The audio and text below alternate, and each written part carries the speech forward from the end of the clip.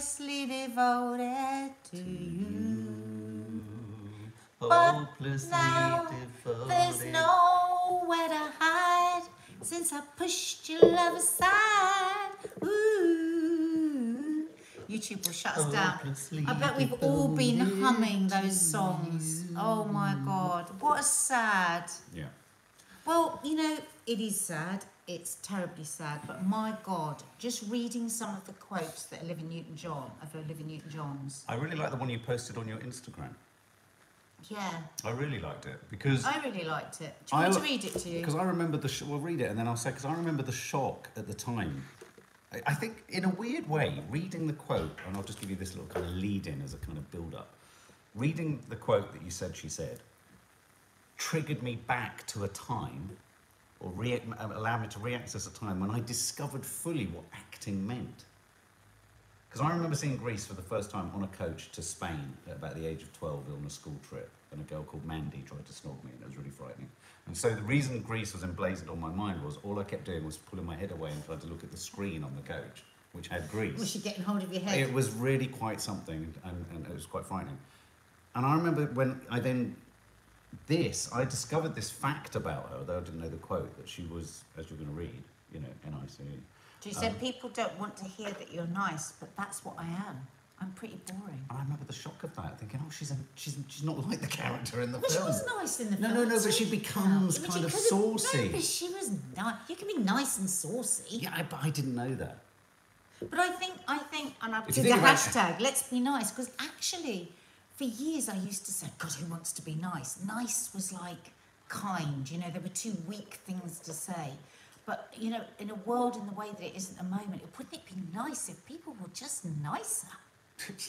Yeah. We've just been in Greece, and God, Everyone's the so nice. Greeks were so nice. The girls were like, I'm dreading going back, Mum, I'm dreading going back. Everyone's so rude in London. They're so nice here. They're so nice here.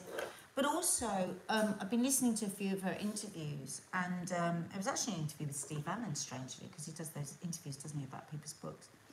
And he said, do you feel why me? Why do you feel why me ever about getting cancer? And she said, why not? Why not me? She said, I never think why me. Yeah. She said, I think I live an incredible life. Yeah. And I'm so grateful for the incredible life. And if I hadn't had breast cancer, I wouldn't have had so many of the experiences that I've had. Yeah. Lots of interesting things come about her. I didn't know she was born here. And she's Australian, isn't she? But she was born here, moved to Australia. Her father, she didn't Australian know identity. for most of her life that her father worked for MI5. Isn't that Because crazy? he was restricted by the Official Secrets Act. And then, Her grandfather was a Nobel Prize-winning physicist. wow. Well, the most interesting detail you gave me, which sort of made me think of the whole. What was the name of the actress who died on a boat and Robert Wagner was involved? Rachel. No, it's not Rachel. No. Oh God, what's her name? From Begins with N. Natalie Edwards. Natalie Woods. Yeah, it's sort of another boat incident where I was staggered to I hear that her remember husband this. disappeared. I remember this so clearly at the time. So she'd had breast cancer once, and I remember reading about her years ago. And this is another thing that I liked about her. She's very holistic, like I am, and she had this house built that was totally chemical free. She dedicated a lot of her life to natural healing, didn't she? Around herbs and all of this. But anyway, so then she had this lovely husband. Who she loved very much. She's very, very close with his ex-wife and his daughter. And he disappeared at sea. So he went AWOL, or he was never found? Well, he's never been found. Oh, so he could have died? Yeah, so he could have died. Oh, but right, there was a lot of speculation at the time that he'd done a disappearing act. Oh, right, okay. Heartbreaking for her. And I'm a great believer that terrible trauma, of course, affects your health. And I remember at the time thinking, God, I hope her breast cancer doesn't return. And actually, she's been living with stage 4 for quite a while, hasn't she? She was in her 40s. Was she in her 40s when she was diagnosed? 45 when she was first diagnosed. Because people forget she was a lot older actually in the film. She was 25 when she did the film. I was listening to the director today, and he was saying that he and John had to, because she was older than John. I didn't realise that. And she Yeah, said I she was remember going to. that. I thought they were. yeah. I thought he was older than her. I thought Yeah, he no, I looked remember older than that. her. I do remember her thinking she's the older woman. So she was really nervous and she didn't want to do it. 25. But the director and John really wanted her to do it. So they convinced her to do a screen test. And he said, the director said, and we used all kinds of lighting and everything so that she could feel really great. We spent a lot of time. Because you remember, she was quite shy. And she was shy and nervous, wasn't she? It was quite a shock that she was So all he these said. things. So he said she kind of said yes. He goes, but then I was really, really worried that she wasn't going to be able to do the final scene with the sex bomb. He said, but then when she came out in that outfit, I knew that everything was okay. But he said, Nick Ferrari said to the director, "What do you most remember her for?" He said, "Well, years and years later." He said, I wrote a film that was very, very personal to me, and it was about AIDS. And I asked her if she would help in some way, and she insisted that she wasn't paid a penny. Right. He said she gave the most incredible performance, like very dramatic. He said people don't know that she had this ability, this great ability as a dramatic actress. And she gave them a song and everything, and he said, John and I and I don't know the other who've been devastated since yesterday, because we are absolutely devastated. We loved her so much. Right. He said she was everything that people think she was. She was. It was really sweet. I mean, don't forget, she'd had a couple of #1 hits before she was in Greece. She was in Xanadu. Do you remember Xanadu? Xanadu. Xanadu. Oh, you know another interesting fact the director gave? No. He said one of the reasons that it had such a good feeling was everybody in it had been in the Broadway show. He said the only two people that had no connection to the Broadway show was him and Olivia. Right. So he said it was quite daunting for us. I didn't realise John had been in the Broadway show. Had he? Well, that's what he said. It was only me and Olivia that didn't have a connection with the Broadway show. It's a shame that magic didn't transfer for Evan Hansen from the Broadway show to the film, isn't it? He said it was always supposed to be cartoon-like and surreal. I said, God, what's it listening this morning? He goes, well, you know, it began with a cartoon. Sounds like he was actually Well, it coming was to be in the actually, show. no, when and it then was at on the the end, other they day. fly off in the car. No, the other day, it was almost a little bit, when I caught sight of the beginning, it's a little bit National Lampoons, almost. It has a real kind of caricature aspect to it. I mean, someone yesterday was going on about the fact that if you took the message of Grease from then and made the film today, the message is basically you need to put on these hot pants. Yeah, no, I mean, we can't, I mean, today... But she herself tackled that topic though, didn't she? And she said it was of its time, it was set in the 50s. And today is not the day for that, because if you think about everything we talk about these days, we have to pick it apart and say where we should all be ashamed for a time when we were all just in a different time. Yeah. I think, yes, and I think that is the conversation that's been had about Greece. But I think today it's about, for so many of us, it was such an important part of our history. I was never, huge. I mean, and I've talked so often on the channel about how Greece, I've never enjoyed Greece, but you can't deny its cultural impact or its catchiness, or this quote, I think, really for me sums it up. Even for those people who aren't particularly fans of the film, I don't even think it's not being a fan of the film. It's the mass hysteria that surrounds it, I suppose. But Stockard Channing, who obviously played Rizzo. She was so brilliant. She says that Olivia Newton-John, and I love this, was, quote, the essence of summer. Oh. And I think that's true. With her little cardigan over her.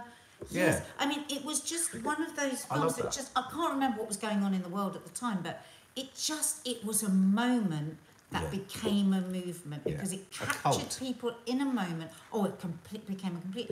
My mum saw it 4 or 5 times. I remember as a child thinking, I've never known my mum do anything solely for herself. She kept going off by herself down to Streatham ABC. Did she? She'd come back, where have you pictures? What do you think that was? What do you think she was finding in it? Does it allow you to safely test drive a different life? The essence of summer, when people were just having a great time. It was youth, it was sex, it was just the dancing and the singing was so uplifting, if you like that sort of thing. But in a sense, if you think about it, the only modern day equivalent I can think of is Mamma Mia, the film. And that's the essence of summer too, isn't it? It's anything that taps into freedom, the essence of summer. And when I was watching Grease, I had no idea of go down in the sand and all of that. When we pick it apart now, it's all very... as they say, rapey and all of that, that new phrase. But at the time, it was just sexy. I It remember. was the sexiest thing I'd ever I seen in my remember life. being flabbergasted by her hot pants.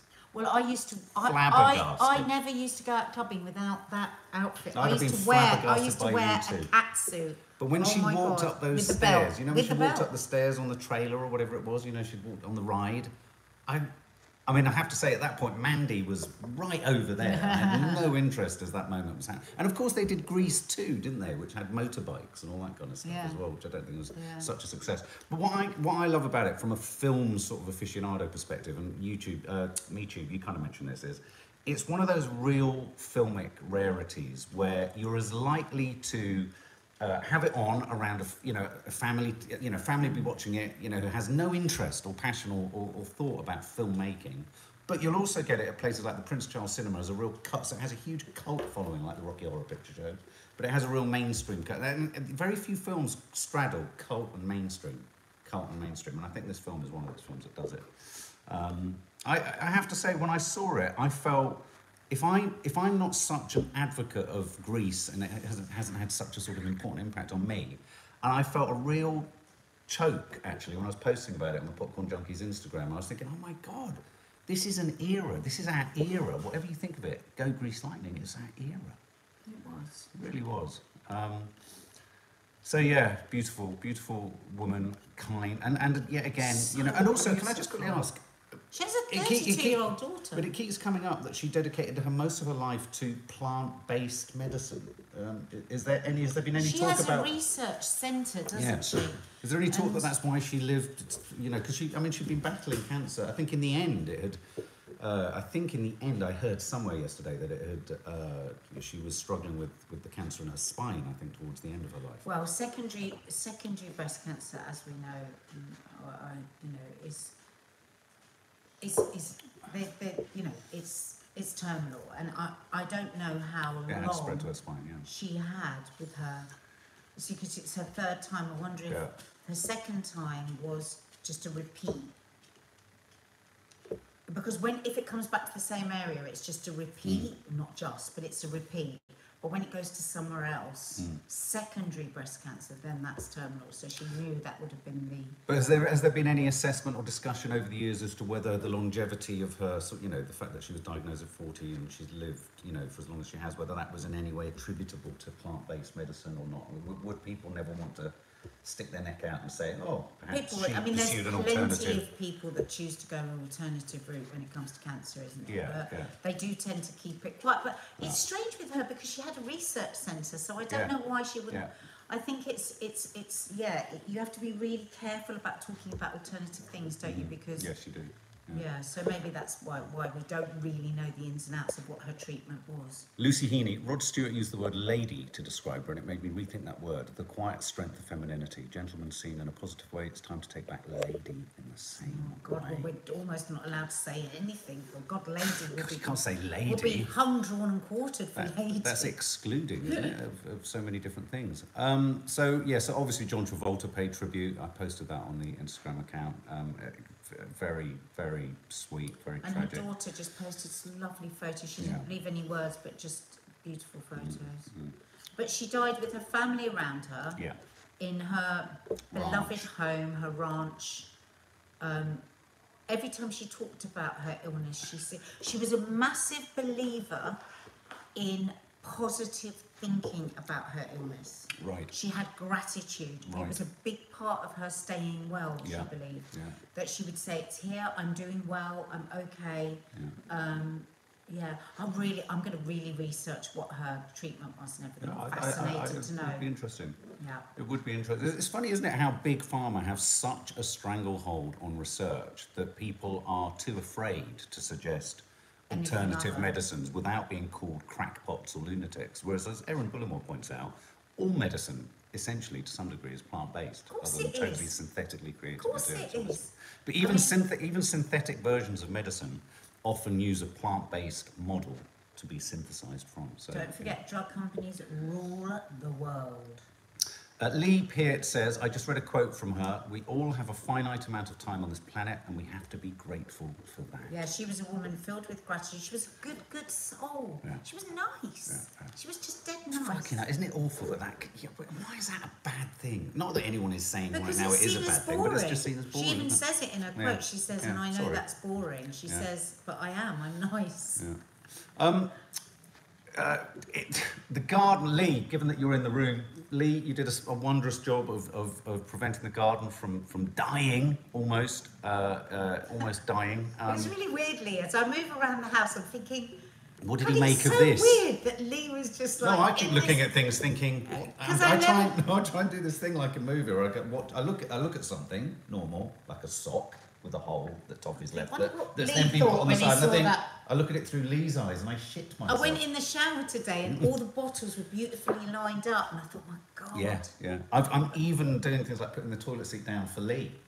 It's weird. I'm But doing it's more just- that I It's wouldn't so normally do. unfair because I'd love to share a house Yeah. with Lee at some point, but he shared our house when we weren't here. It was so weird. But anyway, obviously. Hey guys, I haven't spoken to you about the audience coming back. Loose Oh, Women. yes. Lots of you've been messaging me. Lee's coming back as warm up. Isn't it the best news? Oh, Lee was so pleased. Oh my God, you've all forgotten that atmosphere that Loose Women used to have. It's as dead as a dodo. I Crash the hate it website about again and it. get your tickets. Yeah, get your tickets. Crash the Lee, website. Put up a link on your Instagram. Go to @LeePeart, and he's going to put a link up, and then you can apply for tickets because it'd be really nice to see you guys there. Yeah, really So, nice. Mark, Lee, if you're there, can you put the link up on your Instagram @It's Lee Peart, Peart. Yay! And on that note, Lee, you did a great job of conserving water, of distributing water, and of not leaking too much. No leakages here, but it looks like Thames Water have had a massive leak in Holloway, North London. And the reason I'm talking about this very regionally specific story is that roads, we know Holloway well. I mean, we both lived there, didn't we? I mean, the Holloway Road and all around there, you don't get more urban than Holloway. But roads were turned into rivers as there were 4 foot deep rivers of water But guess running what? through central London from Guess a what? Don't fill your kids' paddling pool. But you mustn't fill your kids' paddling pool, And you must wash with a flannel now. and you must let all of your wildlife die. And Well, yet not it is yet, a but thousand There we go. Olympic-sized swimming pool amount of water daily. water farms are leaking 2.4 billion Which is- litres every day as Brits face drought. So we've got this curious situation as there's a surplus of water in Holloway. So my advice is, if you're anywhere near Holloway, go along with a bucket and Your any paddling pool. large receptacle without a hole in paddling it, pool. or a paddling pool, and set up shop next to it and use the water because no one can have a go at you because it's come out. Lee says the first 3 weeks of audience are already booked up and waiting list only. Get your applications in soon. Have you put the link on your stories, Lee?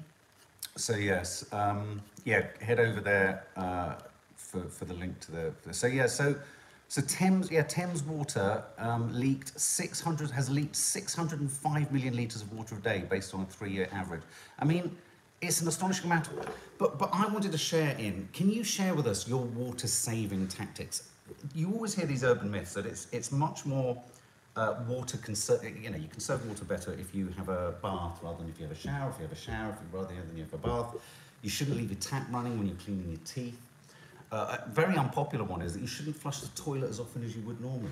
Everyone does 1 week before they flush it. Apparently, a dishwasher conserves more water than if it were washing up, rinsing. I don't think you can say that because it depends how big the family. And also, it depends on the fact that I always wash into a bowl, whereas you often wash No, but into you a have to sink. rinse. You always have. But you quite often don't rinse. No, I always rinse. I'm a big rinser. Mark. Ever since I worked Mark, in a pub. don't lie. You When don't I worked in a rinse. pub, the top You tip do- I you got don't work in is a pub. boiling hot water to clean glasses. Everyone leaves glasses just going all kind of like faded. and Are you horrible. going to start I fucking run moaning about my crystal washing up? clear, hot. You are awful at washing up, and you put stuff on the left. I'll tell you what. And you put stuff I'll on the tell you right. what, Are you, gonna you can really do the get fucking this washing up animated now. about- Yeah, I love doing the washing up. Well, why don't you do it more I love often doing the then? washing up like I love doing the Why don't you do supermarket it more shopping. often I am then? a partner who loves to go to the supermarket and to Hang wash on up. a minute. I will do all the Okay, washing up. I'm never doing another bit of washing up. Just don't put it on the left. Anyway, so Oh, maybe if somebody got up and dried up while I was washing Babe. up, I wouldn't have to put it both bloody sides. So annoying. babe. Can somebody punch If I it for was me? to say to you at the point that I wash up, can you get up and dry? You'd be like, no, I'm busy Instagram. No, but also, I wouldn't say to you, I'm busy don't put it listening on to the an. left. I'm busy listening to a podcast Or you just wouldn't listen to me, because there's now the new not listening to people. I'm not going to do this anymore because it's very boring for these people, but you will pay for. Oh, here we go. Look, Faith Goodman, put bucket in shower with you to catch excess water. But doesn't it have shampoo in it? I feel so cross with the water companies. Now, to be fair, yeah, but we have an appalling Victorian system that needs a lot of work. And to be fair, they have reduced their leaks by 10%. It's a massive job to fix this plumbing system. Laurel Nichols said fork. Do you remember when that used to be our word? Fork to stop. We haven't had a word for ages. Come on, guys, right now, give us a new word. Not fork. What was the other one? Divorce, wasn't it? There was another word for biscuit. No. Tomato. No. I don't know. Why have you gone into gangster lip movements? Trying to fucking. Hang on, I'm talking to you. Oh, Mark, you're really annoying me now. Let me show you what you do. You're doing this. Lee, you know how much he's annoying me now, don't you? I think even Lee gets annoyed by you sometimes. I don't think he does. Never had a dish. Plunger. Oh, that should be the word. Plunger. That's what we Plunge yourself. Plunger. With your doughy-eyed eyelashes from Fat Lashes. Look at you, Fat Lashes. If I want, when you look at me, it's like you're going. It's like whenever you blink, it's like you go Fat Lashes. It's a great name because they're Fat Lashes. Plunge. You don't need to wear any makeup when you have false eyelashes. Okay, let's just go back to this. Faith Goodman says, take a bucket in the shower. But here's the problem with the bucket in the shower concept, is shampooing your hair, the shampoo goes in the water. What do you use that water for? What other ways do you keep the tap running when you clean your teeth? To flush the toilet with your bucket. To flush the toilet with your bucket. Use excess water for I tell you what, if I had small children in this heat, I would be breaking that band to fill a paddling pool. Say that again.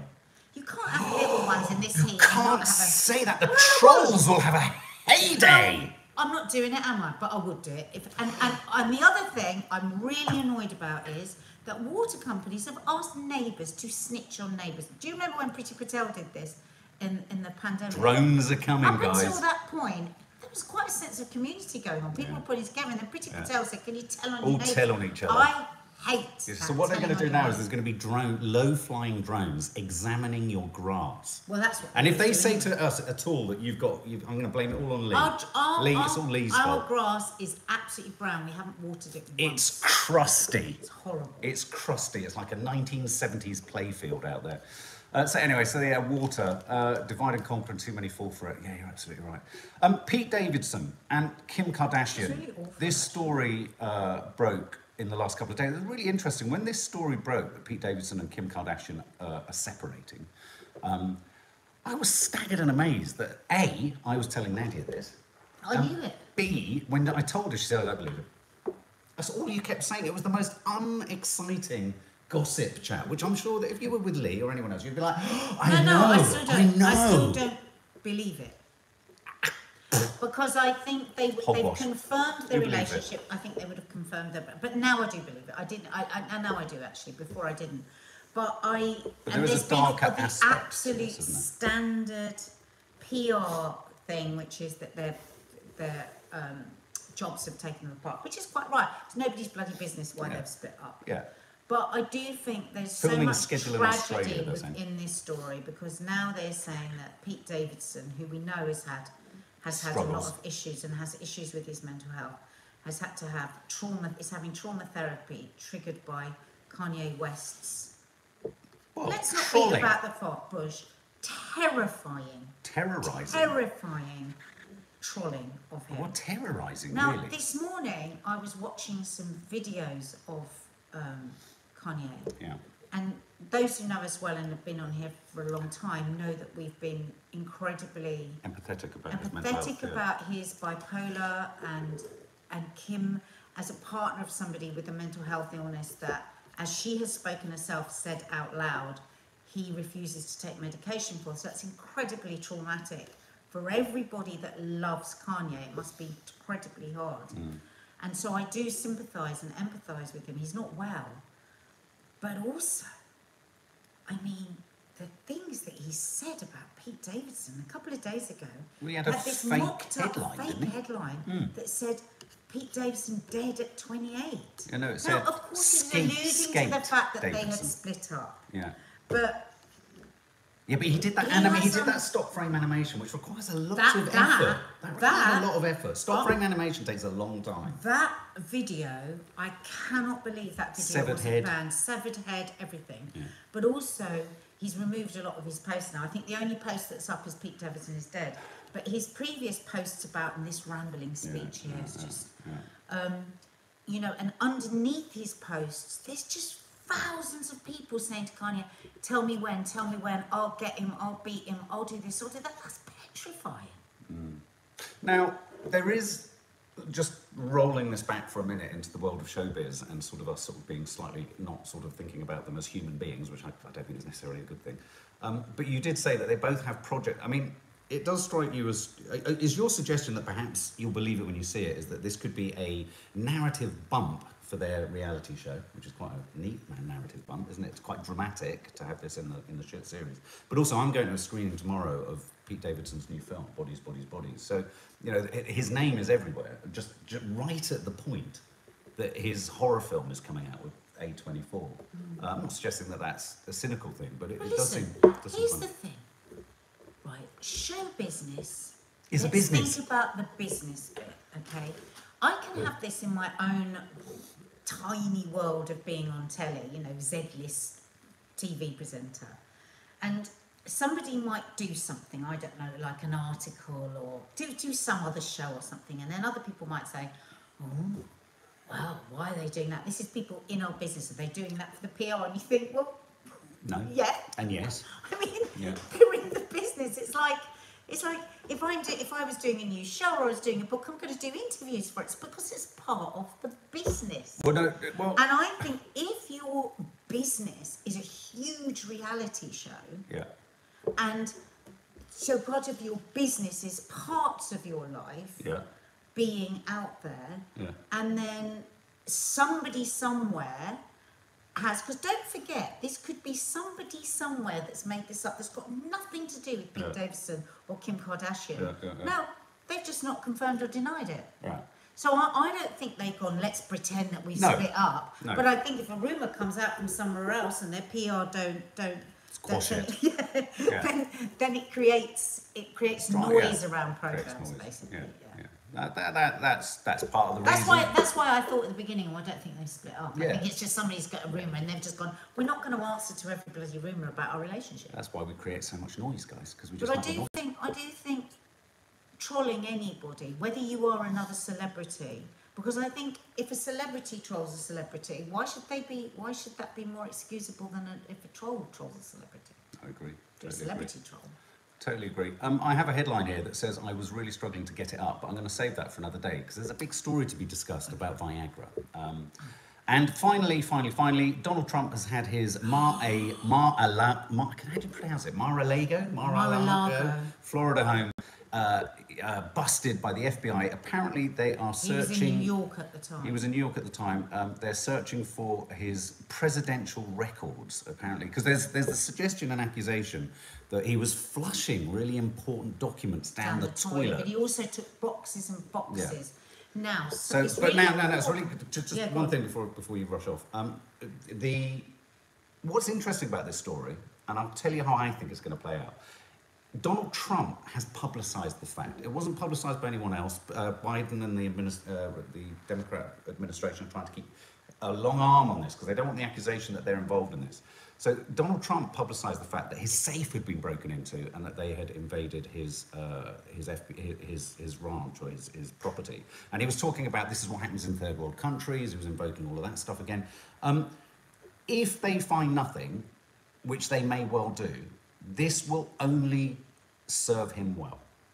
I always say about Donald Trump that whenever you think, something awful's happening here, it invariably serves him well. Well, except listening to this chat today from America, he has taken papers from the White House, which you are not allowed to do. Exactly. Now, he said 15 boxes were taken away. Yeah.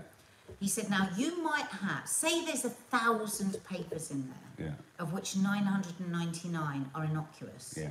But there's one in there that could threaten security. It's all over. Yeah. Well, there you go. But so if it's he more was, than likely that there will be something in there. but let's not beat around the bush. If he was already flushing stuff down the toilet, I'm pretty sure got he'll have quite rigorously decided what to flush down the toilet. They've got photos of Maybe it being flushed No, I down know. the toilet. Maybe You he's couldn't write it. Maybe he's released this news because he's uber confident that he flushed all the right things down the Yeah, toilet. but you're not allowed to take any of it. No, I know, Tony. That's But he the flushed them point. down in the White House. If Yeah, it's flushed- flushed in the White, they weren't flushed at Mar-a-Lago. No.